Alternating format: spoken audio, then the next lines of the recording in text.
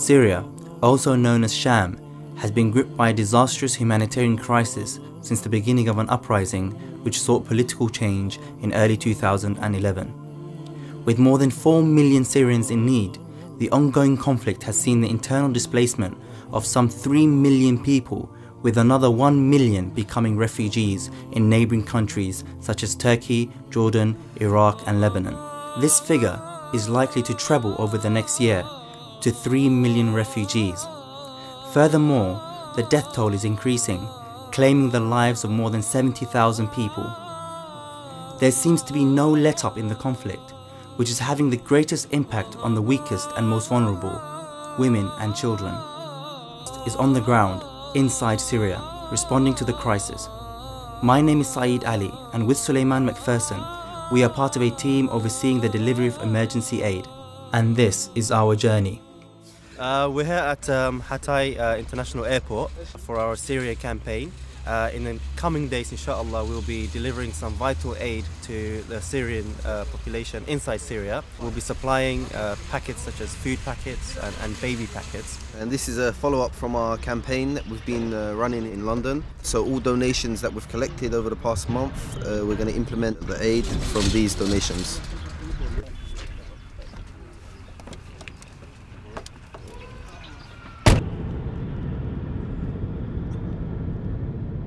As of March 2013, there are more than 230,000 registered Syrian refugees in Turkey, with a further 200,000 living in urban areas. In order to find out more about their conditions, we visit nearby Syrian schools and hospitals.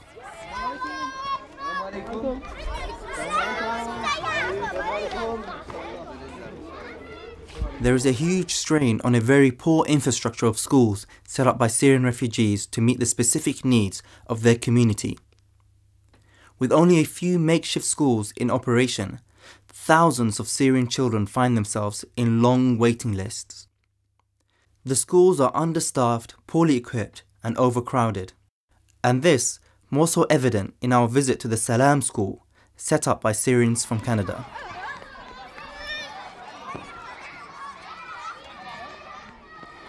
It is hard to predict the long-term impact that the lack of education will have on these children. But the need for them to receive education in a safe environment is now more important.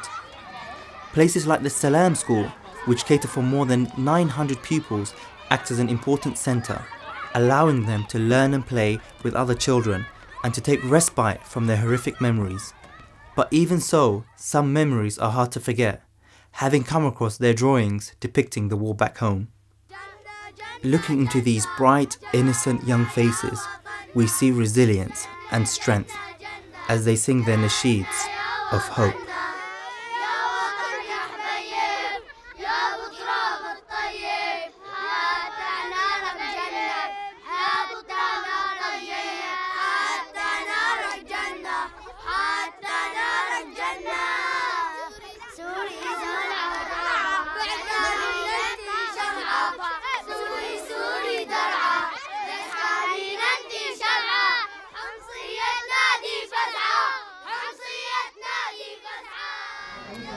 Right now we're in a hospital which is on the border of Syria.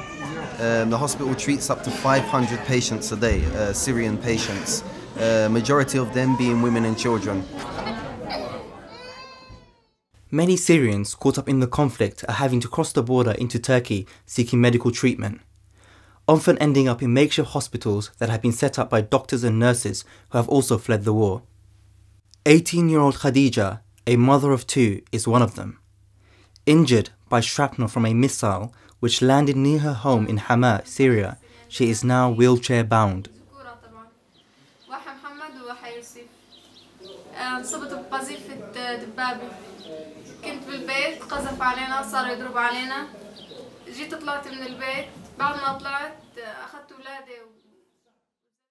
Another patient, 17-year-old Mahmoud Hisni from Idlib, tells us how he was abruptly woken up in the middle of the night by the noise of government helicopters firing into his neighborhood.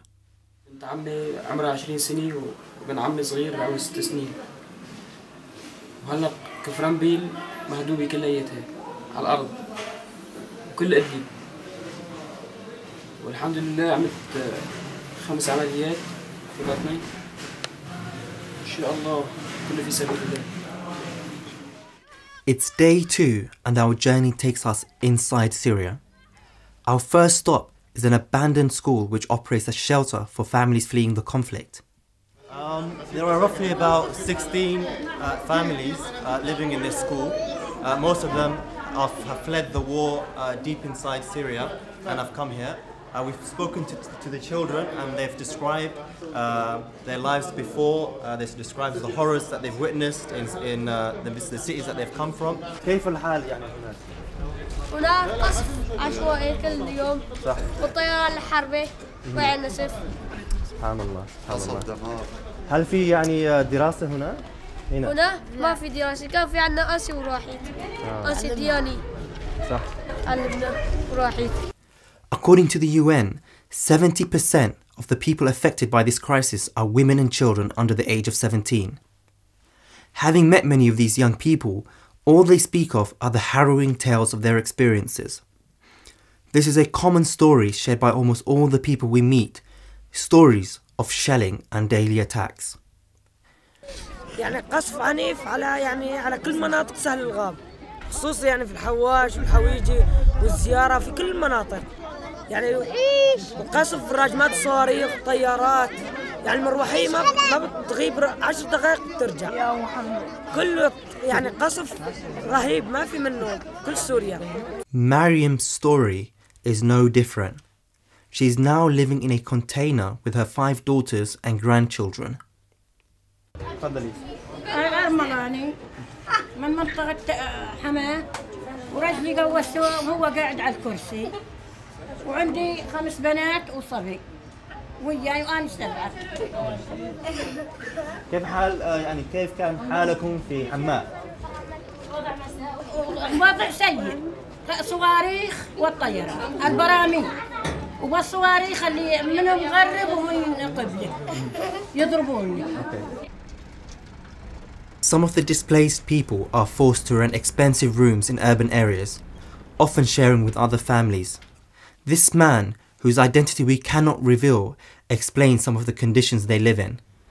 تهجرنا من 2 و10 أيام من القصف ومن الضرب ومداهمات الأمن. حرقوا لنا بيوتنا، كل بيوتنا انحرقت، تهدمت بعض البيوت، هدموا لنا أكثر من ثلث القرية تماما. ونحن وصلنا لهون عم ساكنين 4 عيال بغرفتين. عدد الأنفار بحدود 12 نفر ساكنين بغرفتين فقط. وحالي يرثى خرجنا من بيوتنا بثيابنا. The majority of those displaced are in camps such as the Karama camp, where more than 30,000 people live in difficult and squalid conditions. Mr. Osama, one of the leaders of the camp, is our guide. In this camp, roughly about 5,000 families reside here in poor conditions. We were currently given a tour by the person responsible, Mr. Osama Haj, and he's told us some of the problems that the residents here and the internally displaced people here are facing. Some of those problems include the hygiene. We have open sewers in some places where the toilets here, although few, are far from the where most of the people are. 10 families arrive at this camp every day. There are roughly 570 tents in this camp, and they share between themselves one water facility, one water well. But he also explained to us that in some camps there are no water wells at all. So they're actually privileged, although the situation here is very dire. هذا أختك؟ اسمك؟ زينب. كم عمرك زينب؟ 12. ما شاء الله ما شاء الله كبير. Okay. We're in one of the tents here in this camp, and this is Zainab and Sindis. She's just explained to us that 10 of them live in this tent. You can see how confined the space is. They cook here, they eat here, and they sleep here. Over the past 2 days, we have reported on the many situations of hardship that Syrians are facing. It's now day 3 of our journey, distribution day, the main reason why we are here. the team's up early and at the warehouse, getting ready to load our emergency packs.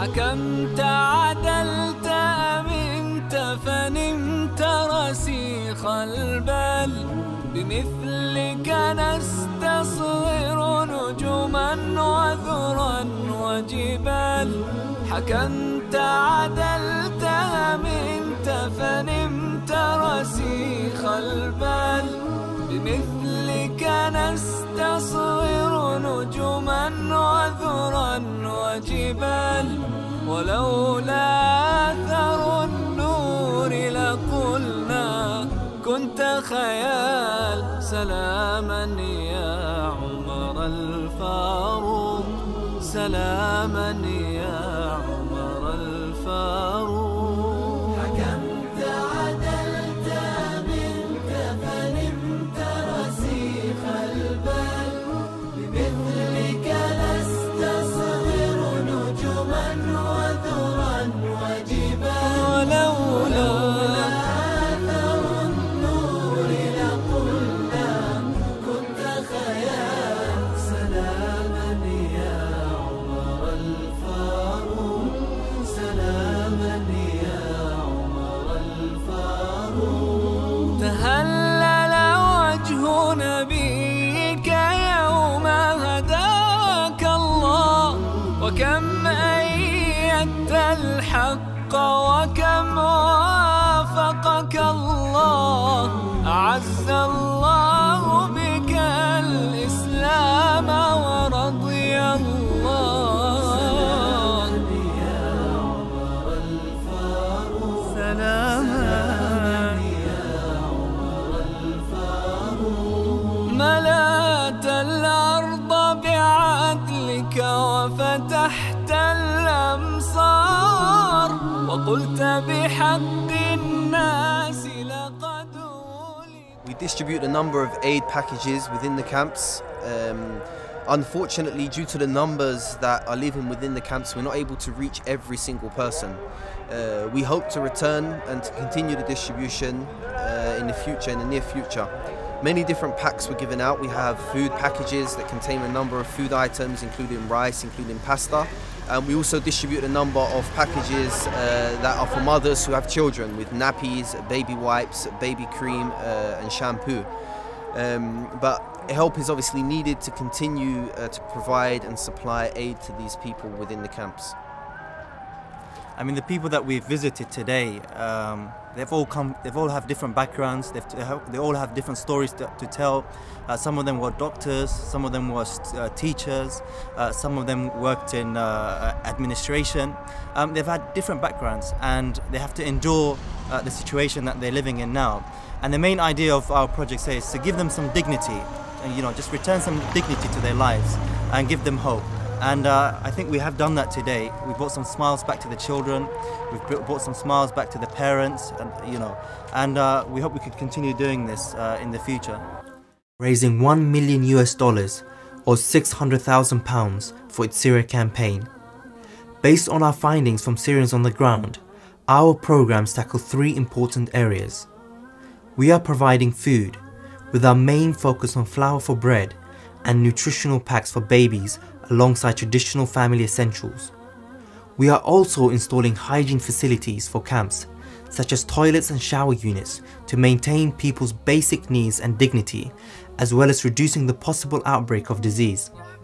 Finally, we want to support the many children that are missing out on their daily education by providing more opportunities to learn and therefore secure the future of young Syrians. On this short journey, we've encountered many people in desperate situations, but we have come to recognize their courage and bravery above all.